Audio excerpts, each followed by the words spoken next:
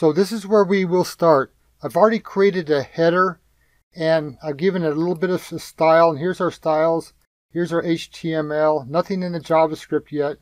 We're going to be doing a lot of console.log experiments, but we are linked to a D3 library version 5 and our empty JavaScript library. So for right now, what I want to do is create a section. And inside the section, I'm going to create some other tags so that we can put some text in it. So let's create a H3 tag. And in that, I'm going to say A, and what I want to do is put a superscript on the A, because the Pythagorean theorem says that A squared plus B squared equals C squared. So the superscript is SUP, close it, and 2, and then close the superscript. And then plus, and then B, SUP, close it, squared, equals C, again SUP, squared.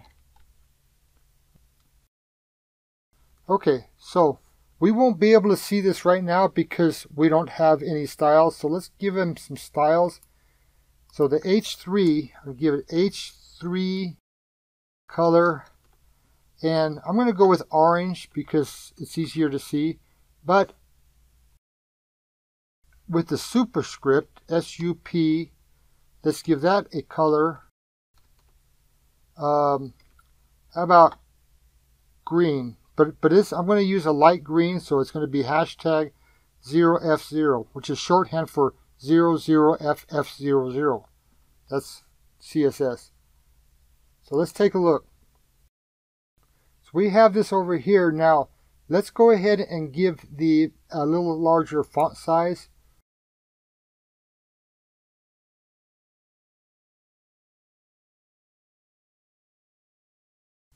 Double it up. I also want to give it a margin left of, so I'm going to go ahead and give it a %, and then we need to style the section tag. Because right now we have, that's alright, but the section should only be, because we need to make room for our graph. Let's go ahead and give the section a width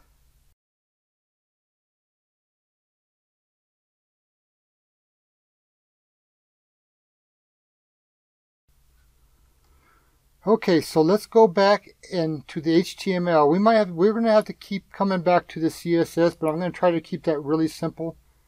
So now let's make another H3 tag. In fact, let's go ahead and copy all this. This is going to be where it's going to be dynamic. So since this is going to be dynamic, we need to add a span here. First thing I want to do is take this superscript off the C, because this is going to be, we're going to put these around parentheses first of all before we add the span, and then around parentheses, and then another superscript, because these are going to be a squared plus b squared. After we add those two squares together, we need to take the square root, which we can write as 1/2. So let's take a look at that. Okay, so that's what we have right now.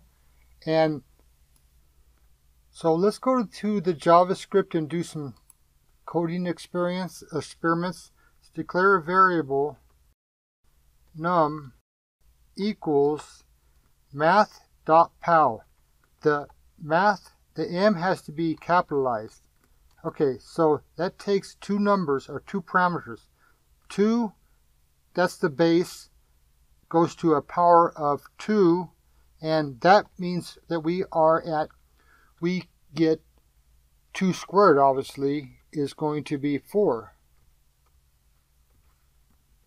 Okay, so let's go and, now I know this is redundant, but I'm going somewhere with it. See, we get 4. Okay, but 4 to the power of 1/2 is going to be 4 squared, right? It's going to be 2 because the square root of 4 is 2, and we get 2. So when we take a number to the power of a fraction, we take it, let's go do some more. Let's go 3.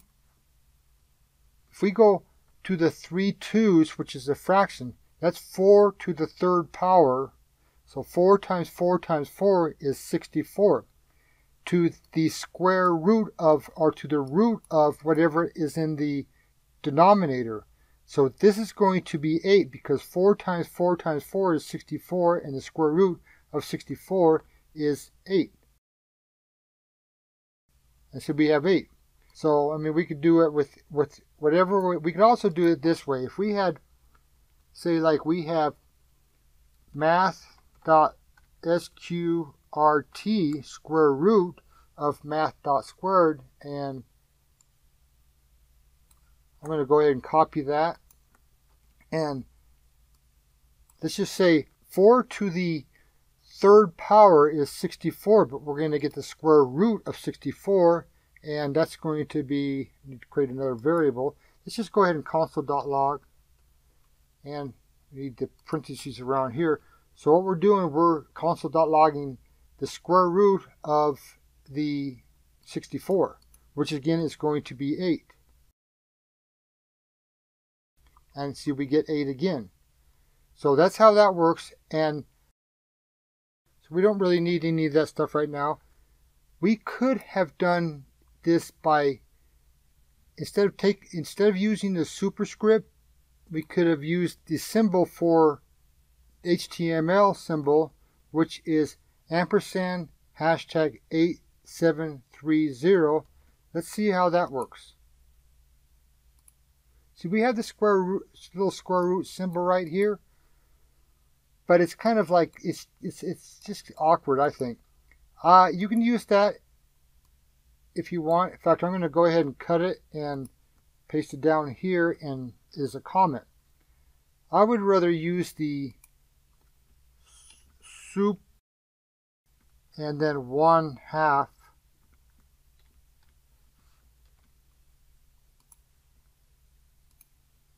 Okay, so just know that this is the a squared plus b squared, the square root of that. We cannot just take the square root of a squared and add it to the square root of b squared, because that would give us a wrong answer. For example, square of 3 is 9, the square of 4 is 16. You add those two together and you get 25. The square root of 25 is 5. So we have to add these two together, and this is just basic algebra, and then take the square root of the sum of the squares. Now, I don't really want to get too much into the math because I assume that a lot of you already pretty much know the basic math. But anyway, so now let's go ahead and make these more dynamic. We need to be able to change the value of a right here. We're going to leave this all static, but right here we need to change the value of it when we change our input value. So let's go ahead and give it a span, give it a class equals a span. So that should be a single quote. Okay, a span. So I'm going to go ahead and copy this, and we need to do the same thing with a b. Oh, I need to close that span tag first. So b, that's going to be a span. Class equals b span. And then close that. So it's a span plus b span equals, we also need to do it right here, c span.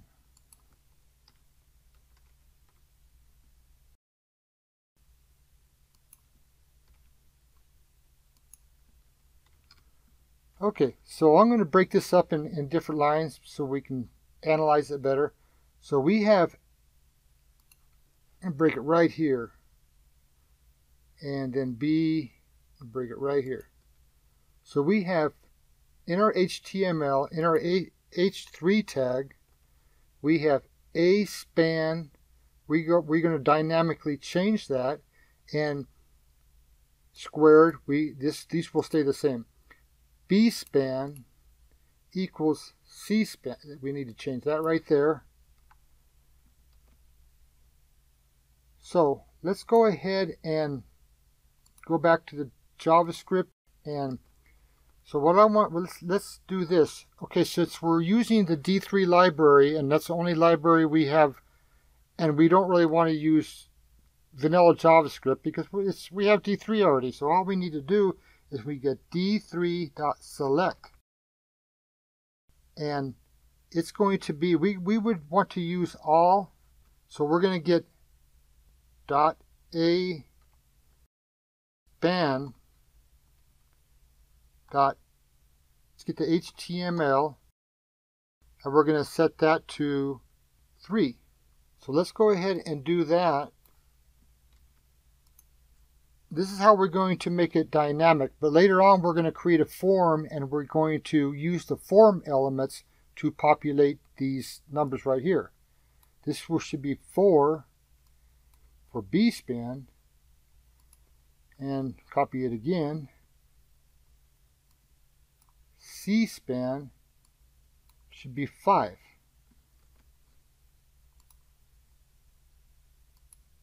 So 3 squared plus 4 squared equals 25, but we take the square root of that and we get 5. Now later on we are going to use the form elements to give us the values right here. And that's how we will do it dynamically, and we're going to put it all under a function, and it's that simple. So now let's create some more space between all of our little elements in the equations. So actually let's not use CSS because it would be a lot easier just to use a non-breaking space. So what we need to do is right here, no, we don't need it right here. This is the superscript. Let's do ampersand NBSP. So let's copy that. So we need it right here, one before and after the plus sign, before and after the equal sign. And I'm going to keep the A really close to the parentheses, but right here before the and after the plus sign, and before and after the equal sign. Okay, so let's see what that looks like, and save it and refresh. See, that's looking a lot better, I think, because we have more space there. But we want to keep our superscript close to the element that we are taking the power of. So anyway, thanks for watching. I'll see you in the next video.